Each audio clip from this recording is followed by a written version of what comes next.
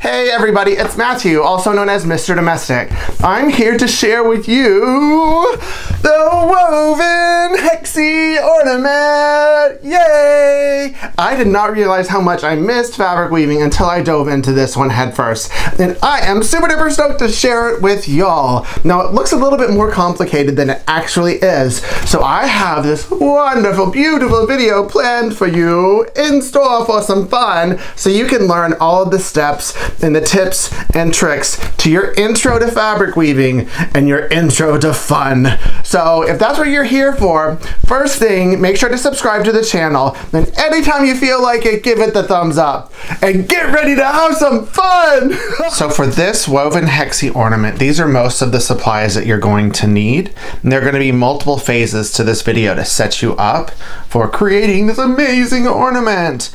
The first part of the video, just so you can follow it, I'm going to draw the grid on this foam board. So these are some of the things that you'll need. You'll need some kind of foam board. So you can see here, I think it's a 5/8 Elmer's foam board that I've cut. A ruler that has a 30-degree angle on it, and a Sharpie. And then this is just another thing that I like for a lot of ornaments. I think it like gives it that extra zhuzh, oomph. Ooh la la. These are 2-part eyelets, but it's optional. You could always sew the ribbon on in the end. Then this is a WEFTY needle that my awesome friend Tara invented. This is perfect for fabric weaving, which is what this ornament's all about. These are my favorite pins. They're ergonomic, they're red, they're sturdy.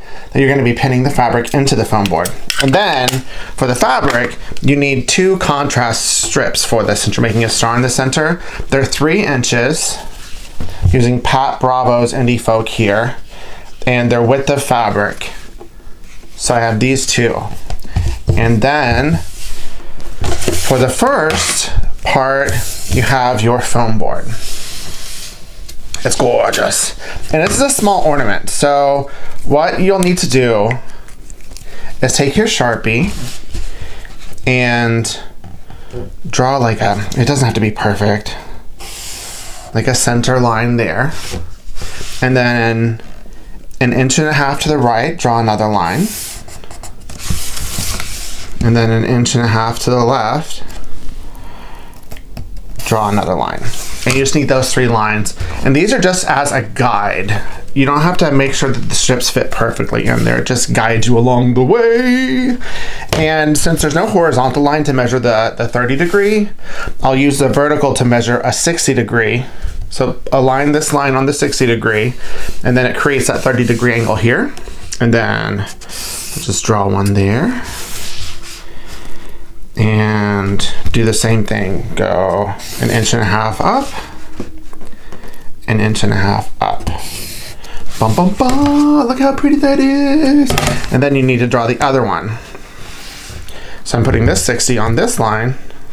So it's creating a 30-degree angle here. Boom. See how it drew that? And then go 1.5 inches up. And 1.5 inches up. Ta-da!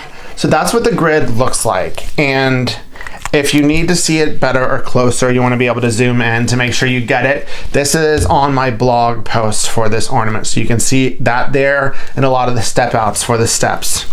So the next thing that I'm going to do is iron this, and I'll be right back and show you what exactly I do to iron it and then to top stitch it. So yay, I've got my handy dandy little mat, my ironing mat that I can just put on anywhere with my row 1 to iron. And I'm kind of salty about this because I love to put like water in my irons, but this has been leaking rust and I've been doing everything that I need to make it better, but it's not working. So I got some Best Press, which is awesome. This is the subtle scent, because who doesn't need a little bit of subtle scent in their life? And I'm gonna do this by hand. I'll just fold this in half towards the middle. It doesn't have to be perfect because you're just gonna fold it on top of each other into the center and no one's gonna know. So just do it like this. I'll show you a little bit more. Cause it's fun to watch me iron. Let me spray some subtle scent. Spray it on my face, but you can't see. Ooh, I smell so scenty.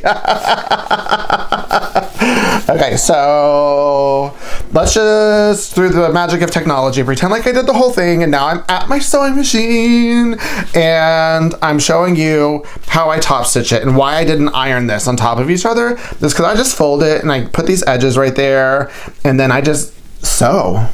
And then after I sew both sides, and then I iron it afterwards, because then it's just one less step, and it's like, you know, it's nice to be efficient and stuff. So now that I have this all stitched up, I'm going to show you what to do with the weaving. So now I have top stitched both width of fabric strips, and I cut each fabric into 5-inch pieces. So I have 6 of each, and that means you have some excess, and the excess of both, I didn't top stitch the entire length because the excess length of the other one I'm going to use for the binding. I just need to pick that out. I didn't decide which one I was going to have on the outside until now. This is going to be the outside. This is going to be the inside. And this is the lovely grid. Grid, yay! So this is how you start.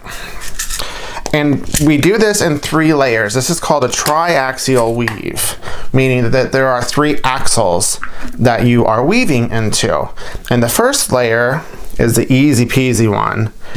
And I'll start right here. Let's start with the inside ones. So the inside, the star fabric is always going to go in the middle.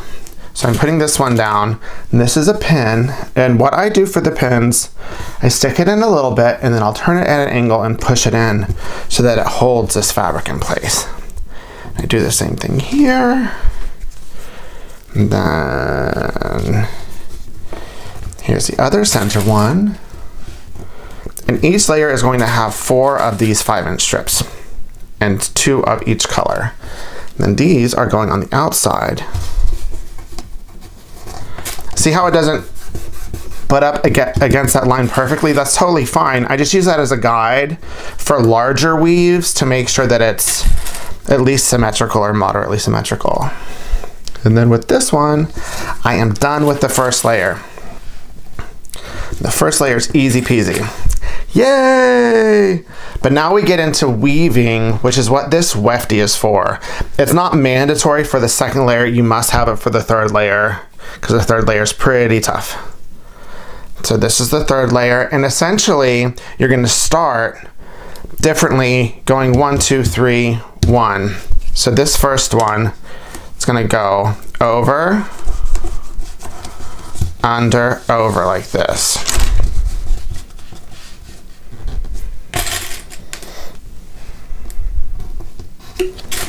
Do you see how I did that one? And then the next one, this one, I'll put it in my little WEFTY. See how I weave it? Here. This one, it's going to start going under. Then you're going to go over, and then under 2. So essentially you're moving the weave over, the pattern of the weave over. And then while it doesn't have to go flush against the line, try and keep the fabric strips butted up against each other so that there aren't gaps in the ornament, so it'll look extra like spesh. And then this is the third. And on larger weaves, I would label it, go 1, 2, 3, 1, just so I can see it, but hopefully for these 4 we can get it. So what's next? So this one, I'm gonna go under 2, over 1, under 2, like that.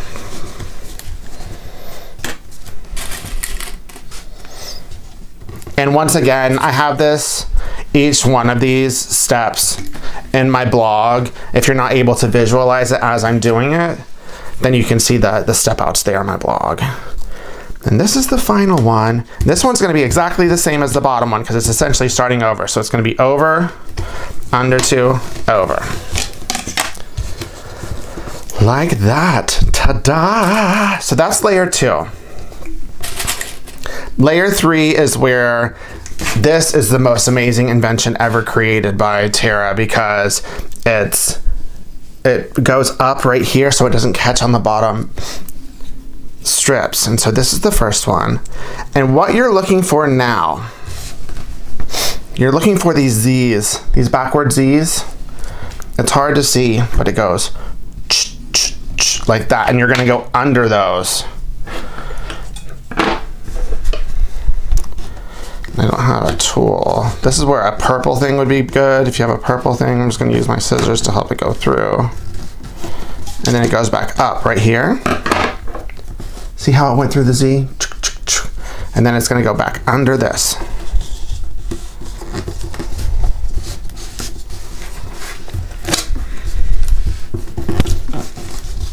Well, that one ain't right.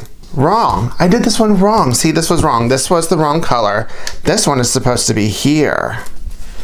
So let me start that one again. So I showed you how to do it wrong. This one, the Z is right here. So let's go under here. I was like, that doesn't look right. Here is this.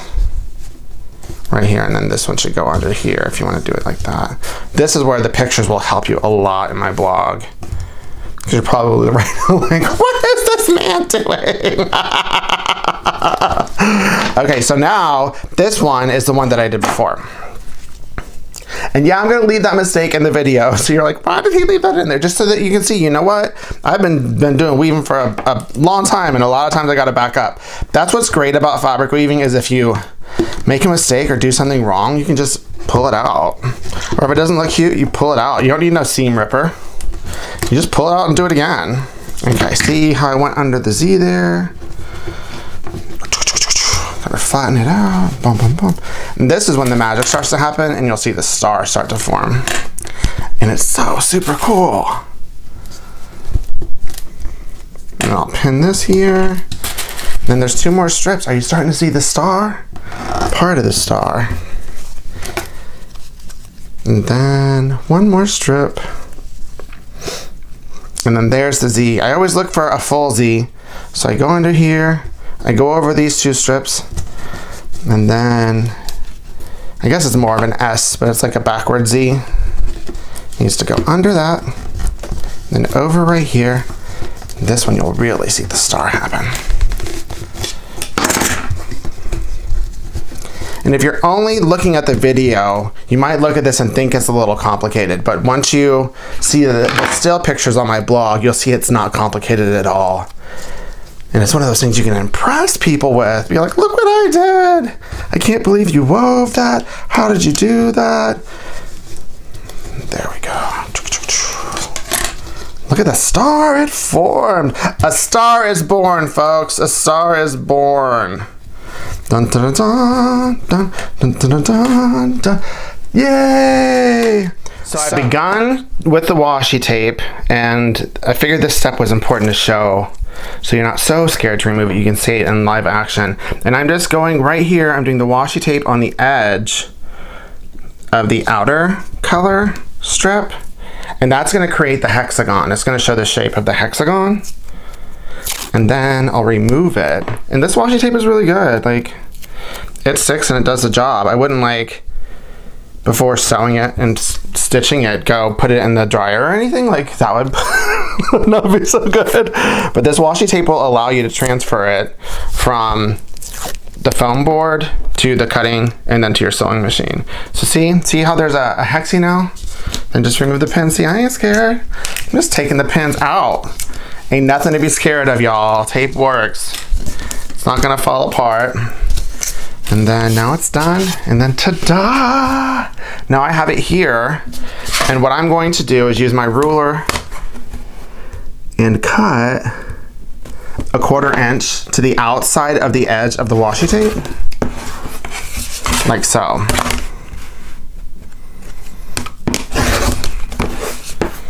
And then the binding is essentially going to go over that excess, but before I bind it, I'm going to stitch on the outside so that I can remove the tape. I just wanted to show you this part so that y'all aren't scared when you do it. I know that was the scariest part for me when I first started fabric weaving, was the removal. It's like you do all the work and get this like really cool like textile, and then you're scared to take it off. So here we go. Ta-da! That's the hexie. So now I'm gonna go over to my sewing machine and I'm gonna show you how I stitch it and then remove the tape and then we'll get to the binding. So here I am at my sewing machine and essentially I'm just going to edge stitch right on the outside of the tape at the standard 2.5. One thing I did do for this is I went ahead and put on a denim needle since this is thicker. When I quilt or sew onto weaves, I usually use a denim or a jeans needle because it's thicker and it'll perforate all the layers without an issue.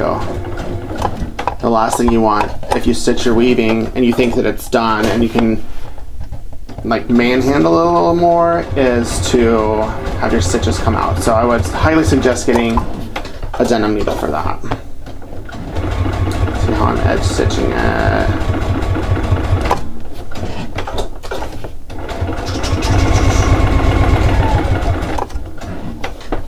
Here, 2 more layers.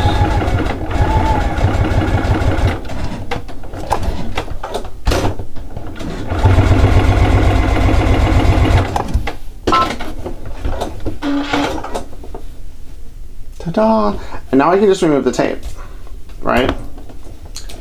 I don't need the tape anymore.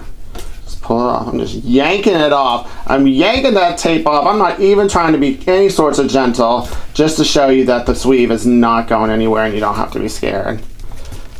And then I'm probably just gonna leave this right there. I'm not even gonna take it off. No one's gonna know. So now I'm gonna show you how I do the binding.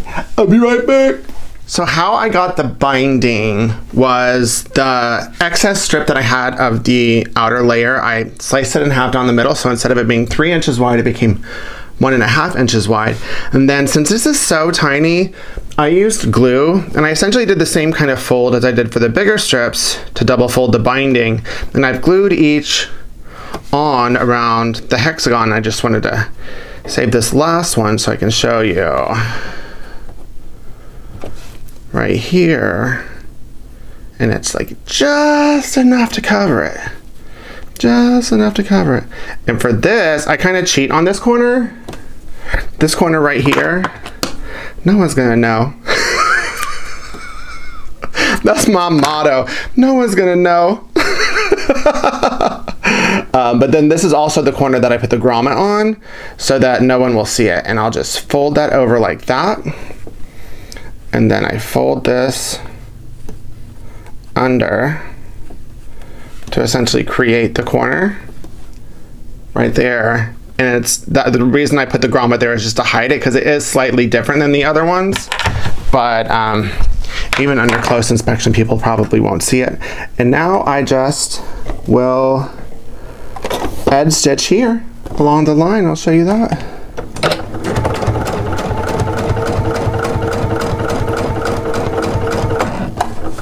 And with these folds right here, sometimes they'll fold the wrong way. So this is where I get like a screwdriver and I make sure that it's folded under.